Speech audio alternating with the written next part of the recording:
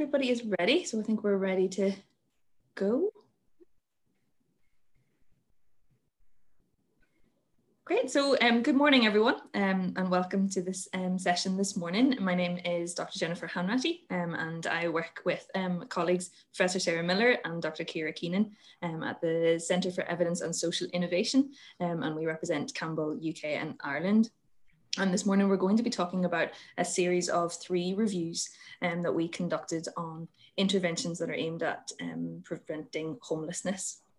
And so I'm going to kick off and explain, take you on a little bit of a journey through the process of how we came to be doing these reviews and how they worked, and they're slightly different from traditional systematic reviews. And I will hand over to Ciara, who will lead you through the review that she did on accommodation-based interventions, and then Ciara, then I will talk about interventions for people who are discharging from institutional settings, and then Ciara will talk about the review that she led on improving access to health and social care. And then Ciara will sum up, and then we will have some time for questions at the end. So please do keep a note of your questions, put your questions into the chat as we go, or make a note so that you can ask them yourself at the end. But thanks all for joining us, and I'm just going to share my screen here. So yes, I think this is the first event of the Festival of Social Sciences. So welcome everyone, and thanks for joining us this morning. So as I said, we are based in Queen's University in the Centre for Evidence and Social Innovation. We'll talk about these 3 numbers of these schemes before. So there's somebody just with their mic not muted, so if everybody can make sure that they have their microphones muted, and that would be great, thank you. So we're talking about a series of 3 reviews that we led, but we represent Campbell, UK and Ireland. We're a national centre of the International Campbell Collaboration, and the Campbell Collaboration works to produce evidence syntheses and systematic reviews on social sciences topics. So we have a number of established groups. So we host the education coordinating group within our centre in Belfast. There's also a social welfare group, which is the group that is publishing these reviews with us. There's also an international development group, a group on disability, business and management. There's a whole range of new groups that have just started as well. So Campbell Collaboration covers a wide range of topics, and we're one of the first national centres for the collaboration. And we both produce evidence synthesis and systematic reviews, but we also advocate for their better use of systematic reviews in policy and practice. And for those of you who aren't aware of what systematic reviews are, essentially what a systematic review aims to do is to gather all of the research that's been conducted to answer a specific question. And so what we do is we aim to find all of the relevant research, sift through it to figure out what research is eligible to answer the question that you've set out at the beginning of your review process. You extract the data from each individual study, assess the quality of those studies, and then combine the data together in a meta-analysis. So the aim is to conduct a synthesis of all the research that's been conducted. The systematic reviews are unique in that they have a plan or a protocol in advance, so that you say exactly what you're going to do before you do it. And that is designed to reduce bias in the process, so that we can't be accused of going and just choosing the studies that show positive effects, or only choose the studies that we like, that we actually set a plan in place beforehand to say exactly what studies we're going to include and what we won't include, and then we follow through with that plan. The systematic reviews also have a comprehensive search process to try to find all of the existing evidence, so not just published evidence that's published in academic databases, but also evidence that's maybe published by organisations or on websites, reports from various different charities and things like that. So we would include all of that in our comprehensive search process. And the systematic reviews may or may not include meta-analysis, and systematic reviews will often be a synthesis of qualitative studies or quantitative studies, but also we can do syntheses of qualitative information, and these 3 reviews in particular take a mixed methods approach. And why would we want to use systematic reviews rather than a traditional types of literature review or narrative review? So the narrative reviews of evidence are often not transparent in the methods that they reviews, or they're not systematic, so that leaves them open to bias. Essentially, if you want to review an intervention that you like, you might go and look for evidence that's going to support that intervention. You come to the conclusion that the intervention works when actually you may have missed a whole load of studies that say that the intervention doesn't actually work. And the advantage of systematic reviews is that you are trying at every stage of the process to reduce that bias, that you're looking for all of the studies and that you're systematically going through and extracting the data in the same way for each studies. And I'm sure that many members of the audience are aware that there's lots of different policies, programs, or interventions out there in the area of homelessness that might have face appeal, that might seem like a good idea, but there's not actually the evidence there to support them. So with this process, so what we did, I mentioned at the beginning that these reviews are slightly different from traditional systematic reviews, in that we started with an evidence and gap map. So an evidence and gap map is essentially a map of all of the existing evidence on a particular theme. So while a systematic review tends to focus on relatively narrow question that can be answered in a very discrete way, the evidence and gap maps are much more broad than that. So they'll typically take on a broad topic area like homelessness. So there are two maps that were commissioned by the Centre for Homelessness Impact, which is a relatively new charity that aims to improve the use of evidence in the area of homelessness. And the two evidence and gap maps that were commissioned by the Centre for Homelessness Impact. One looked at the effectiveness of interventions to prevent or reduce homelessness, and the other map looked at the qualitative evidence on the implementation of interventions. And so what the evidence and gap map can do is gives us a visual, and usually it's an interactive map of the evidence that exists, but also the gaps that in that evidence base. And the map, how the maps are organized, is usually decided in advance with people who use the map. So in the case of Centre for Homelessness Impact, they engaged with academics, policymakers, practitioners, and service users to create the framework for the map. And then a team in Campbell collaboration were commissioned to produce the two different maps. So the maps include both primary studies and systematic reviews. And the maps are really powerful because they can show us where the evidence is and also where the gaps are. But the maps don't tell us what the evidence actually says. And so the next step in the process is actually to conduct a systematic review to find out, well, okay, if we can see here in this part of the map, there's enough evidence that hasn't been subject to a systematic review, we then need to take that next step to actually find out, well, what is that evidence able to tell us about the effectiveness of the intervention? And so the evidence, if you can see from the gap map on the previous slide, where the evidence is sparse, the only option really is to fill in the gaps with new primary research. But then when we see there's densely populated little square where there's lots of evidence but no evidence synthesis, then that's where we step in, essentially. And in collaboration with the Centre for Homelessness Impact, we decided on 3 separate review questions. So the first review is about the effectiveness of accommodation-based interventions. The second was the effectiveness of discharge programs, and the third on the accessibility of health and social care services. And for these 3 reviews, we did the screening in tandem. So essentially we were working on the 3 reviews at the same time. So what we did was we looked at the effectiveness map and the implementation map that already existed, and then screened each of the studies within those maps to see whether or not they were relevant to one of the 3 reviews. And you can see that some of the studies would have been relevant to more than one review, so there's some overlap between the reviews. And our intention was that for the implementation studies, we wanted to identify where we had studies on the effectiveness of the intervention, then go to the implementation map and find any studies that actually looked at the implementation of that particular intervention. And that was the plan, but that's not what happened in practice. In the inclusion criteria for all of the studies, we used studies where there was a comparison group. So for we included randomized trials as the kind of gold standard, but we also included studies where there were some kind of comparison group, either a matched control or a waiting list comparison. are similar. So on all 3 systematic reviews focused on people who were currently experiencing or at risk of experiencing homelessness, and that was irrespective of age or gender, so essentially including anybody who was deemed to be at risk of homelessness.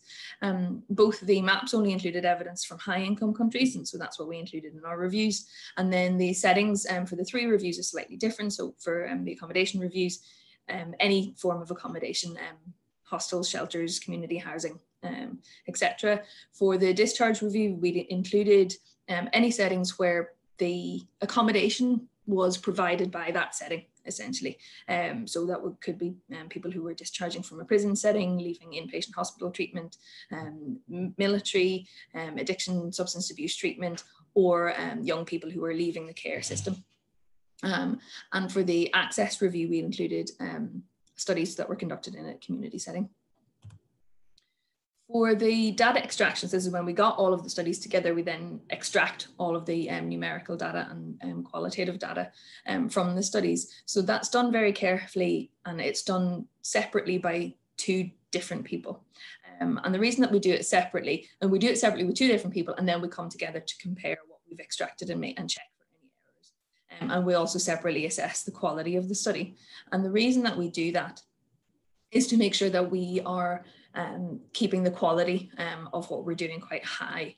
So there's evidence to suggest that if you have one person does the data extraction and then somebody else comes along and check it, you're less likely to catch any errors because you're more likely to agree with your colleagues. Whereas if you do it separately and then compare, you're more likely to get robust assessment of the quality and data extraction without errors. We extracted information on the setting where the intervention was conducted, and then study characteristics like the design, sample size, information about the population, etc. We also extracted information on who funded the studies and any potential conflicts of interest in the studies that might indicate that there may be bias in the results of the study. We also then extracted qualitative information on factors that affected the implementation of these interventions. And for the outcomes for the 3 reviews, there was overlap between the outcomes. So essentially what we did, we looked at any data on any of the 8 outcomes that you can see there on the slide. But we prioritized housing stability for the accommodation-based interventions, which is obviously the key outcome for those kind of interventions. And for the discharge program, there were 2 primary outcomes of interest. So the first being housing stability and the second being health. And then for access to health and social services, obviously the most relevant outcome is access to services, but we extracted data on all of the outcome domains that you can see there, including any adverse effects that were reported by the interventions, which is quite important because we wanted to make sure that these interventions weren't causing any unintended harms as well. And so I'll hand over to Ciara to talk about the accommodation review. Thanks, Jen. And I'm just going to start to share my screen now.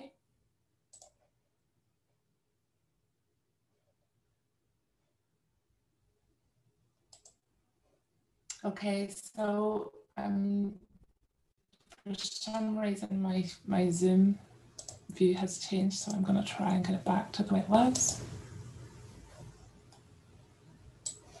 Okay. So my name is Ciara Keenan. I am a research fellow in Campbell, UK and Ireland, and I'm also the Associate Director of Cochrane Ireland. I'm going to talk about the accommodation-based systematic review. Sorry, I've just noticed that I'm not full screen for you guys. Although I'm the presenting author for this review today, the work couldn't have been accomplished without the collaboration with my co-authors. So we have myself, Ciara, Jen and Terry as the quantitative methods experts. We had Jane and Chris, who were research assistants on the project.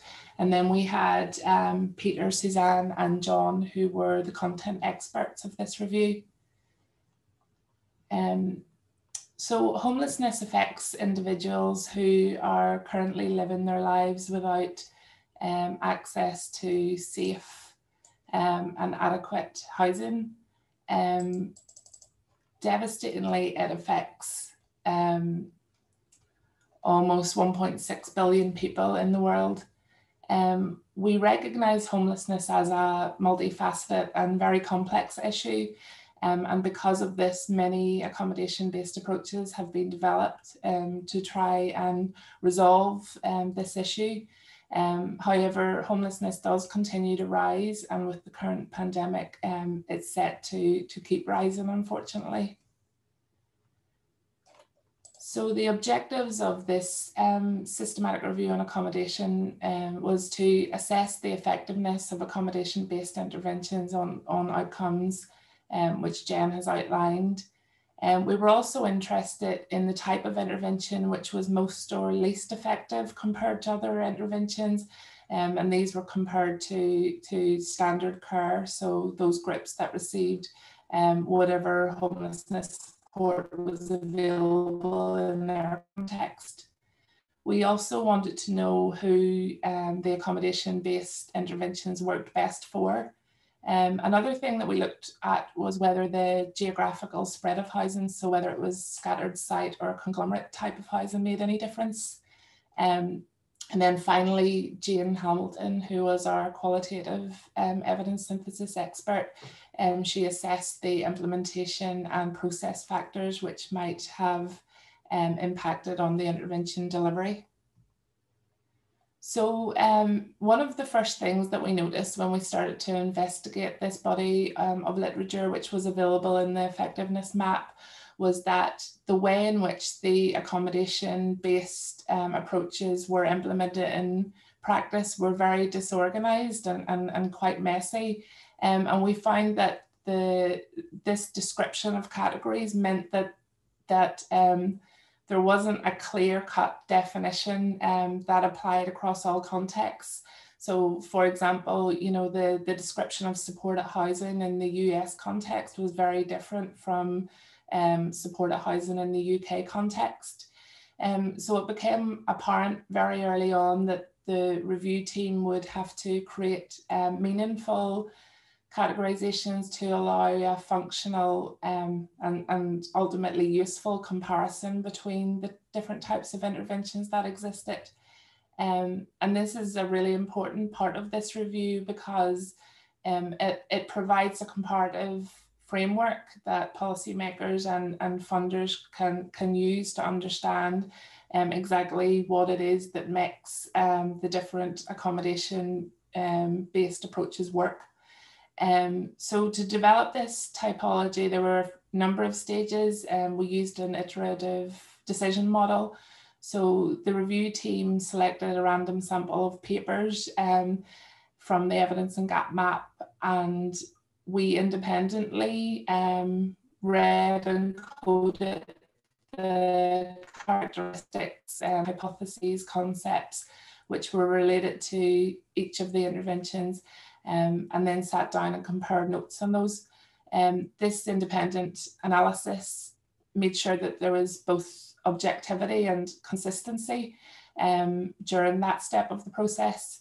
And it allowed us as well to investigate really large amounts of data without a bias or a predetermined hypotheses about what the outcome might be. So those emerging themes were collated early on, and reviewers can communicate it consistently to really understand the patterns that were emerging through these papers. And then we were finally able to conclude that the most suitable way to create meaningful categorizations for these types of intervention would be based around the intensity, which we would define as the level of support offered.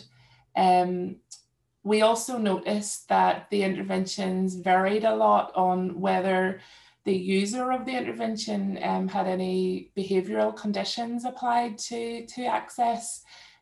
So those conditions included, you know, needing to abstain from alcohol or substance use, or it might have been you can only access this if you've got no criminal record, or you can live in this type of supported housing, but you need to gain employment after 6 months or you'll no longer have access to it. So to really, you know, describe the interventions well, we also described whether or not the person had a condition placed upon them or whether the intervention was offered unconditionally. So this is what the typology looked like in practice. When we developed this typology, we also shared this with a group of experts in the field of homelessness to ensure that it worked. So to ask them for these types of interventions, would they fit in this framework? And we had a really positive response from that. And we also knew that the interventions which were included in our review did fit in one of these categories. So you'll see that the categorized interventions are based on the type of accommodation that was offered and the level of support that was provided alongside the accommodation, and then importantly, whether there was a rule placed on the individual. I apologize if this is a bit small, but it is available in the finished report, which you'll find on the Centre for Homeless Impact webpage. And I'll share a link to that in the final slide as well. So the quantitative research in this review provides an overview of the research that exists across 51 articles, so 51 studies of effectiveness across 28 papers. So 25 of those 28 papers are from the USA, 2 were from Canada and 1 was from the UK. Across all 28 papers, the quality of the research was generally quite low and importantly represents weaknesses in the evidence base. The qualitative data was more geographically dispersed and presents an evaluation of an intervention which was conducted in the United Kingdom, 2 in Ireland, 1 in Australia, 1 across Europe, so in multiple settings. And then the remaining 5 were carried out in North America, 3 of those in the United States and 2 in Canada. The quality of these evaluations from the implementation map was average, but none of them directly evaluated the effectiveness interventions. So there isn't a clear linkage between the qualitative and the quantitative reports. So we conducted a network meta-analysis on our primary outcome, which was housing stability, and it demonstrates that the interventions which offered the highest levels of support and didn't place any conditions on the user were most effective at improving housing stability compared to the basic type of support of unconditional housing, and also in comparison to a no intervention control group. These results are quite similar to a meta-analysis that was conducted across housing first interventions, which is what we would expect, because housing first interventions would be most like that category in the typology, in that they generally offer really high levels of support and don't place behavioural conditions on the user. We also conducted network meta-analysis on health outcomes, and that network meta-analysis demonstrated that the interventions which were categorised as offering moderate levels of support and then high levels of support were the most effective in improving health outcomes compared to the no intervention control groups. These effects, though, as you can see, were quite smaller than those observed for the housing stability outcome. And then, depending on the context, finding accommodation for those who need it is hugely hindered by the supply and affordability in the housing market. And then also the social welfare approach in each jurisdiction will also impact heavily on the support available and influences some of the prejudice and stigma that's surrounding homelessness. The evaluations which were summarised from the implementation map emphasise the need for collaboration and a shared commitment between policymakers, funders and practitioners, which creates a community and buy-in across sectors and agencies. But coordinating this is very difficult and requires sustainability to work. We also found that for those implementing programmes, one of the key themes that emerged was that it was very important to invest the time in developing a culture to build the trust and solid relationships, and identifying the sufficient resources and appropriate referral routes allowed for better implementation planning. And then the final thing is that involving the staff and caseworkers in creating these processes really help to drive the enthusiasm and the energy for the service itself. So the key take-home messages, I guess, is that the network meta-analysis suggests that all types of accommodation, except for those which offered very basic or unconditional types of support, improved outcomes across housing stability and health. And then the qualitative evidence raised a primary issue in relation to the context, which was the lack of stable, affordable accommodation and the variability in the rental market, such that actually sourcing the accommodation to provide for individuals who are homeless is extremely challenging. But to read this in more detail, the report itself is available on the Centre for Homelessness Impact webpage, which is the link at the top of the screen. But I think it's very important to also read the account of the lived experience expert, Hannah Green, who has spent time living in a hostel for homeless individuals, and she explains why, perhaps in better detail, why these basic types of support, which don't place any conditions on the participant, might lead to worse outcomes. And for me, that's a really important response to this review as well. So thank you. I'm going to stop sharing my screen and pass you over now to Jen, who will talk about the discharge review.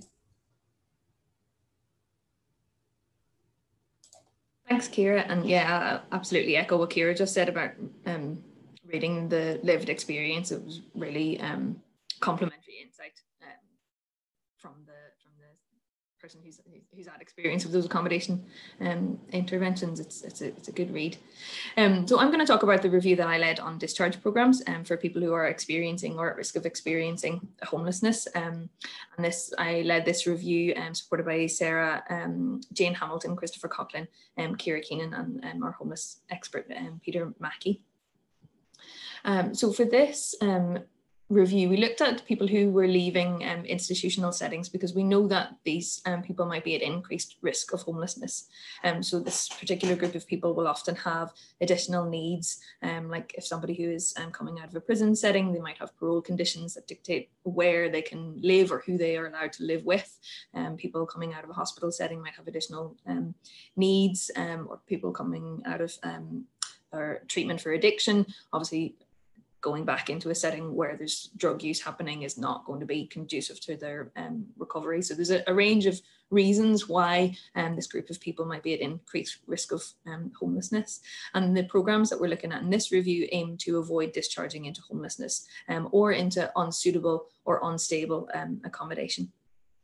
And typically the programs do that through advanced planning and coordination of services. So we didn't put any limits on the types of interventions that we were going to include in this review. So essentially it's any program that's aimed at this particular group of people.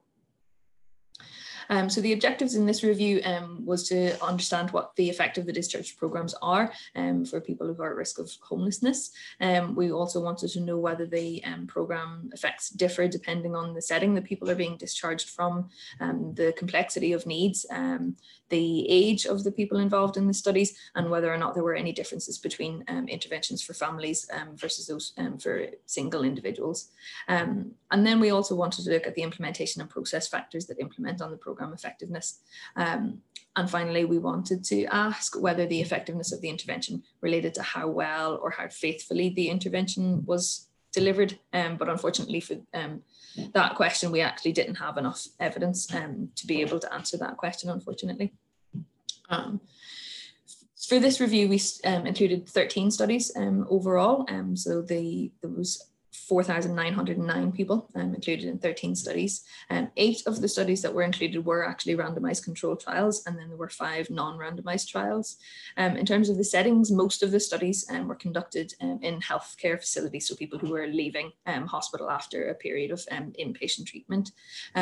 3 were for people who were leaving a prison setting, 1 on people who were leaving addiction treatment, and there was just 1 study on young people who were leaving care or aging out of the care system. All of the studies that we found were conducted in America. So that obviously presents some challenges to interpreting the evidence for a UK context. And the majority of studies were on men. So there were 79% men on average within the studies, but it ranged from 57% male participants to 100% men. So women are underrepresented in these studies. The people were on average aged 35, but ranged between 18 and 70. And actually all of the people in these studies were identified as having complex needs, so that in addition to being homeless or being at risk of homelessness, there were also additional needs in terms of physical health or mental health or addiction issues. The studies overall were of mixed quality. So 31% were low risk of bias, which means that we think that they were well conducted, high quality studies, and just under 70% were either moderate or high risk of bias. And so the overall quality isn't great. And the interventions themselves, so there was a diverse set of interventions that were identified, and they were slightly different depending on the setting that people were coming from. But overall, they typically included some kind of advanced planning before the point of discharge, and that the interventions in general, not all of them, but in general, they tended to focus on the individual needs of that participant. So it wasn't a one size fits all approach. Interventions, they were based on looking at what each individual person's needs were, and then trying to coordinate the delivery of multiple services to meet those individual needs. And the interventions ranged in duration from between 1 month to up to 2 years of support. And most of the interventions did directly provide some form of accommodation, either temporary or permanent accommodation. So were the discharge programs effective? Well, yes, it appears that they are effective at they substantially improved housing stability.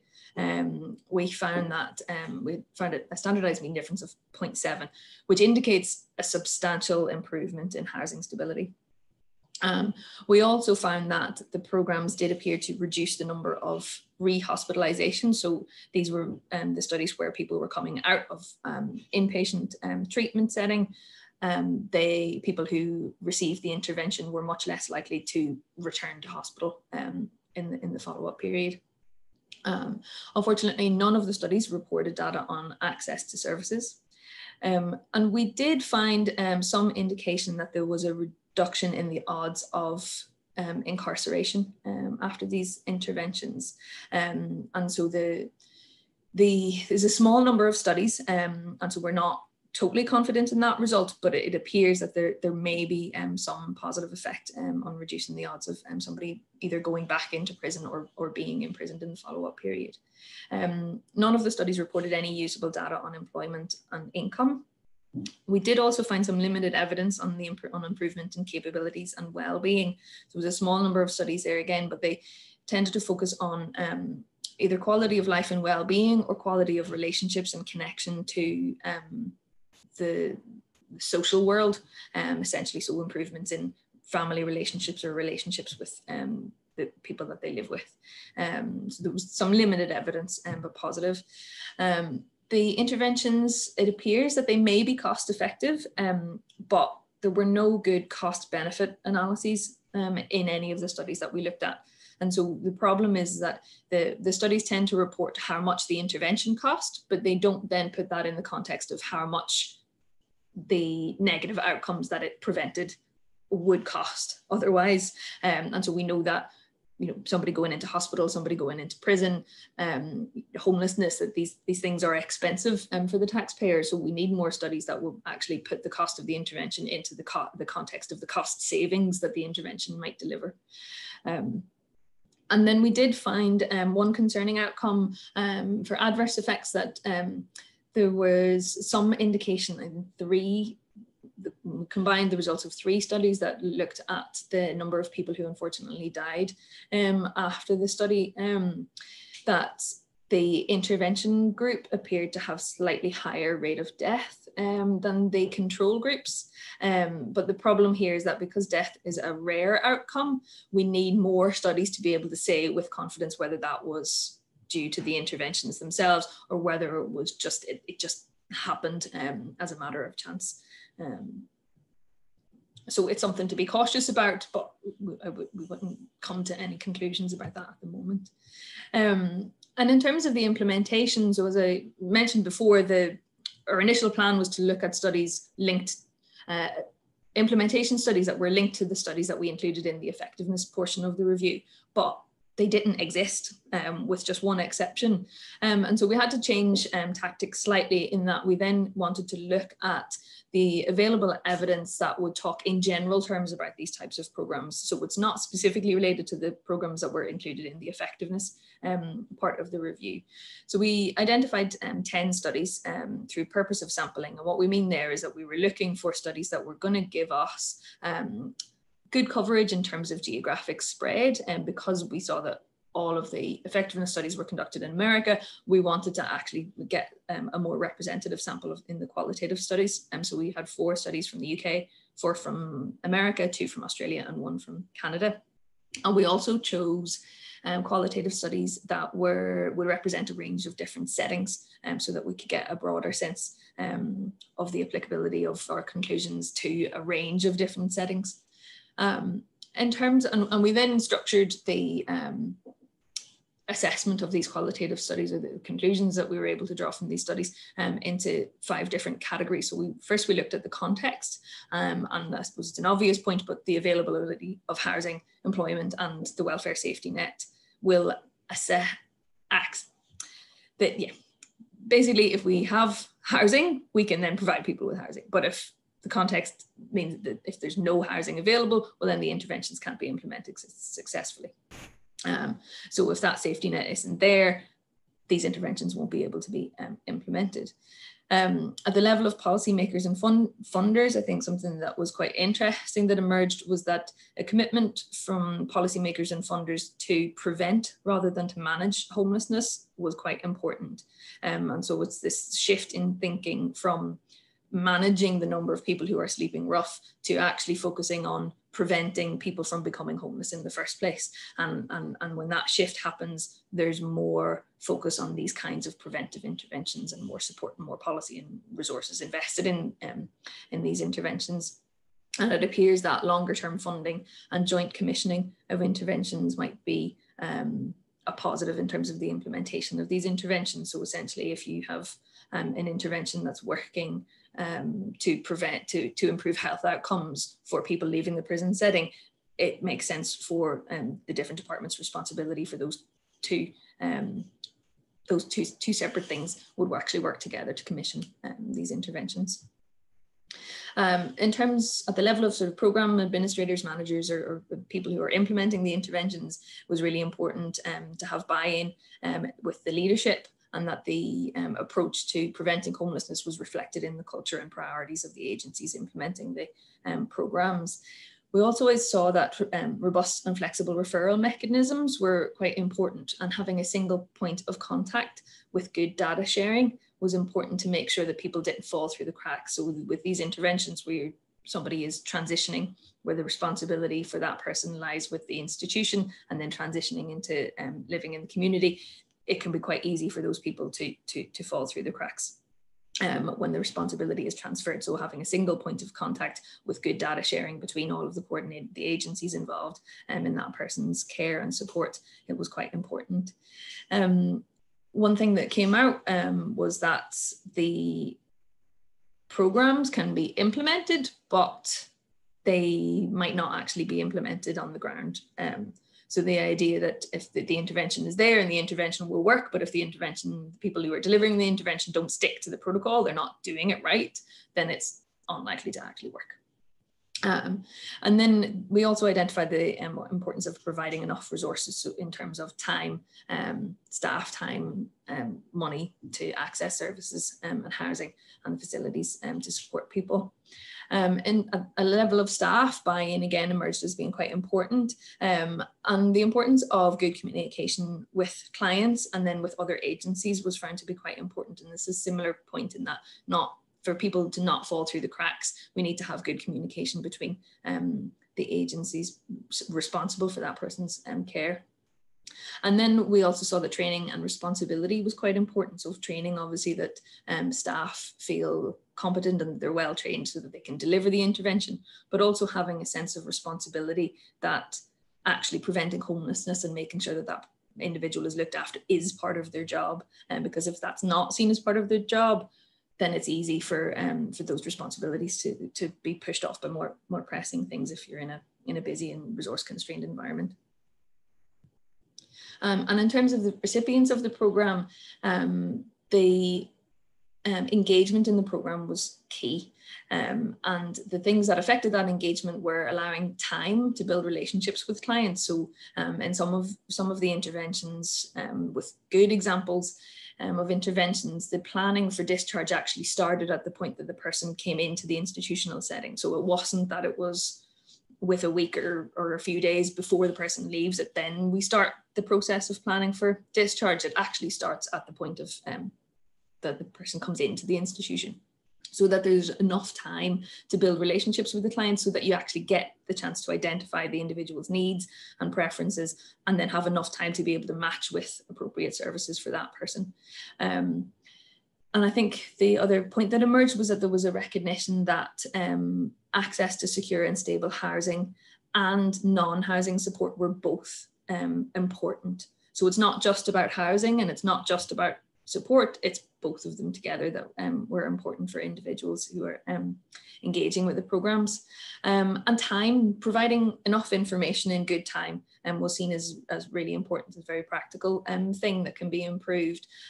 People who are moving from an institutional setting, if they're only being told that they're moving with a couple of days or sometimes a couple of hours notice, there's just not enough time to actually secure suitable services and suitable accommodation for that person. So actually advanced planning and having enough time to put all of these things in place is really important. And finally, and again, an obvious point, having services where and when people need them. So there's no point in running an amazing service that's only open from 9 to 5, Monday to Friday, when people are being discharged from hospital at the weekend. They're just not going to be able to access the services in time. So having things available to people at the time and place when they need them was important. So to conclude for this review, the evidence is sparse and it is of varying quality. So it kind of comes with a caveat, but it is promising. The programs did appear to improve housing stability quite a lot and improved health. The programs also might reduce reincarceration, but we need some more evidence to be sure of that. They may be cost effective, but we do need more studies with good cost benefit analyses and in a variety of contexts and institutions in different countries, because of course the economic context will vary. And the key features of the programs appear to be advanced planning, coordination of multiple services for both housing and non-housing needs. The really important was individualized support and services, an investment in long-term support both before and after the point of discharge. That's me, and I'm going to hand over to Ciara. Thanks, Jen. I am going to do a really whistle-stop tour and just focus really on the conclusions of the improving access to health and social care services, because we want to leave a few minutes for questions, and I see some have already been posted in the chat, so if you have more, do post them. One of the things I want to kind of emphasize is that these 3 reviews were very much a collaboration between ourselves, who have a lot of experience in doing systematic reviews, but also between people who are experts in the area of homelessness from the perspective of both an academic viewpoint, but also from a practitioner viewpoint as well. And we did have advisory groups that were advising us, as well as the author list you can see represents that as well. So people who are experiencing homelessness, we know have a much greater risk of poorer physical and mental health outcomes. And we also know that they face multiple barriers to actually physically accessing the services they need. So one of the things this review aimed to look at was whether services who make a concerted effort to change something about the service in order to make it more accessible to people, is that actually effective in improving access to these services. So the key thing for interventions being included in this review is that the service made a change to improve its accessibility, either by improving its collaboration with other services, improving its timeliness of delivery, educating health and social care professionals, for example, or adapting methods of communication. And actually most of the interventions that are included in this review are characteristically assertive community treatment, where there's very much an individualized approach to providing services for people who have multiple needs across a lot of different health and social care domains. So we wanted to know what was effective in improving access, and did they work better for some than others? And also, again, what implementation and process factors were important. We adopted a framework that tried to help us to understand how interventions might work, and it was across 3 dimensions, which was affordability, availability, and acceptability. And it's a framework that's been used previously by other authors, and we wondered, would this actually help us better understand the pathway through which these interventions are effective? As it turned out, most of the interventions were actually aimed at improving availability. So we weren't really able to categorize interventions in the way that we'd hoped, but this was the framework that we started off with, and trying to put that conceptual or that sort of theoretical understanding of how programs work is really important to us understanding, to contribute to our understanding of what works. We don't want to just know what works, we want to know why and how we might be able to make it better. Essentially, this was one of the bigger reviews because it contained 73 papers. Most of the studies were from the US, and as I said, most improved or focused on improving the availability and accessibility of services. The quality of the research, as with the other reviews, was relatively low. But what we did find is that these services or interventions that aim to improve accessibility can be effective.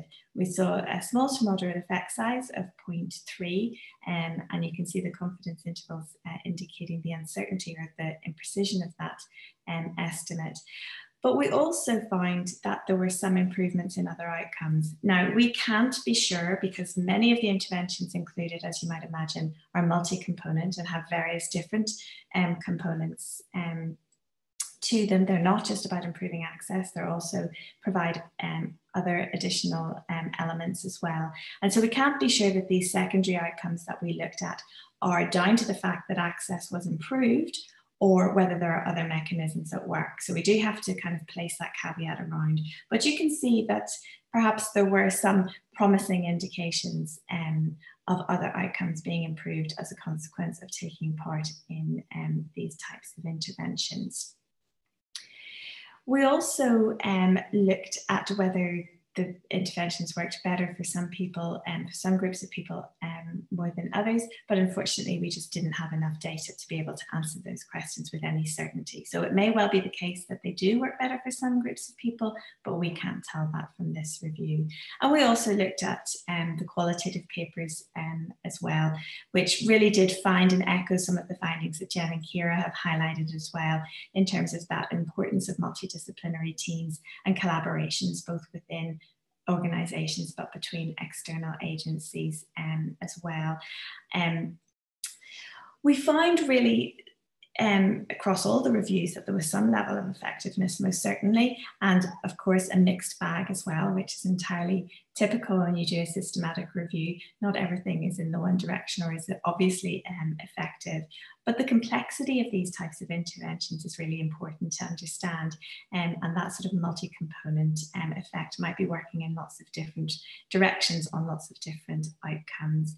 And one of the things that we wanted to kind of really pull out from the 3 reviews is that the majority of the effectiveness evidence was from the USA. Now, that doesn't mean it's not important or relevant to UK context, but it is something we need to bear in mind when we're translating that evidence for here. We did find integrating the qualitative and the quantitative evidence a little bit of a challenge, because they came from different studies and weren't necessarily, the qualitative evidence wasn't necessarily related to the studies that were included in the meta-analyses or the effectiveness part of the reviews. And of course, every study and review probably ends with this call, but we really need more high quality primary evidence, certainly in a UK and a European context, to be able to now add into these reviews, which will be able to sort of further our understanding of what works for whom and under what circumstances.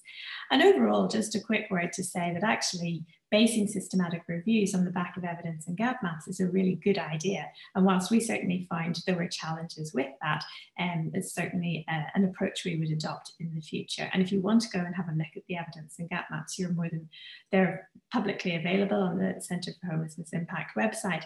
And you can also, if you want to, look at selection of studies and potentially do similar things to what we have done here. But I want to just end there. That was a little bit quick, but I'm going to hand back over to Jennifer. The other thing to say is, if you want to get in touch with us about any of these reviews, please do. We'd absolutely love to talk to you. This review isn't published yet, but it will be soon. And so look out for that, certainly. Anyway, Jen, back to you for some questions, hopefully. Thank you. Yes, we've got some questions coming through in the chat, but if anybody would like to ask a question, you can just make a note in the chat or unmute yourself and jump in. But we've got a question from John McQuaid. John has asked, were managed alcohol programs prevalent in Canada, considered within the review, particularly in terms of housing stability? Ciara, I guess that would be for you for the accommodation. Yeah, that's not a type of intervention that I recognise, John. So I don't think that did appear in our reviews, in our review of accommodation. Yeah, I had my eyes on every paper, and it's not one I recognise the name of. Yeah, and similar with the discharge program, everything was in America rather than Canada. So that's not something that we had come across. And there's one thing that maybe I should mention in terms of the studies included in this review. They had to be focused on homelessness specifically, rather than things that are about sort of alcohol treatment programs where homelessness wasn't really a primary issue. So really it had to be focused on homelessness in particular. So maybe that's why we're not seeing them coming through. There was another question from Brendan Gribben. What was the average cost of facilitating basic support accommodation, say for a month for an individual? Did the costs vary across countries? And what element in terms of support would you say is most crucial, which couldn't be measured by available metrics and couldn't be included in meta-analysis? A great question, Brendan. That's a really good question, and that was something that we were really interested in, Brendan, for the accommodation-based, but it just wasn't possible to meaningfully, quantitatively synthesize any of the cost data that appeared. And that's due just to the really diverse way that they've been described, collected and analysed. But what we did do in the accommodation report was that we narratively described all the cost data that was available.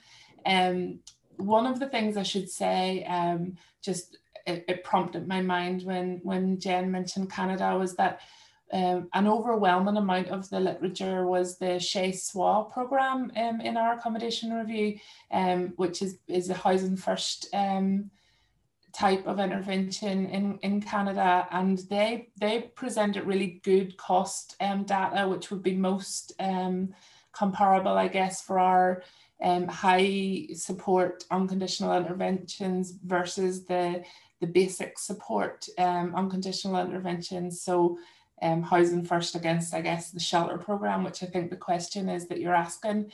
And what they found in their analysis was that there was an offset of about $2, which benefited the intervention group. So it actually, cost less over long term to provide individuals with a high support, comparing to just putting them into a hostel and not providing any kind of future life support. And then there was another question, Jen, about so Sarah McNeil, Sarah, if you want to unmute yourself and you can ask your question, but it's just in the chat here. Sarah's a new PhD student looking at health outcomes for homelessness, specifically in Northern Ireland. So did you find through your review that there were more effective or popular health outcomes that were used? And also, what homeless typology did you find was used most commonly or was most effective? And I think all three of us can probably jump in on that one. In terms of the discharge review, the health outcomes that were used was generally focused on hospitalization. So it would have been the number of hospitalizations within a specific period of time. So for some studies, the follow-up was maybe 90 days. For some studies, it was a full year. So it was the number of times somebody went back into hospital during a period of time. I can't think offhand if there were any other specific outcomes, and because of the diversity in the populations that were included in the interventions, it may be that for some groups physical health is the most important outcome, and for others it may be addiction outcomes and things like that. So it depends on the individual study what health outcomes were measured. There were in the drug and alcohol use was also measured in quite a few of the studies, and again it would have been either kind of a snapshot measure, so amount of use within the past week, for example, or it might have been sort of number of instances over a period of time. So it's measured in different ways. And in terms of a typology, I think Ciara is probably best placed to answer that one. Essentially, there wasn't one that we could readily identify. So Ciara. Yeah, the most common that we found was the high unconditional. So that's most similar, I guess, to housing first. But just a health warning that that Chez Soi program has a lot of literature now and really, high quality randomized control trials. So that could be why we found so many of those. Jen, if you don't mind, Brendan also asked a question just around the support provided to individuals, which I think is another great question. And what we found was that that type of really individualized support, so the caseworker getting to know the individual at risk of or experiencing homelessness, was really important, and tailoring the response to their needs, and that seemed to be an effective component across the accommodation interventions. Thank you. We don't have any more questions in the chat. Is there anybody who'd like to ask a question?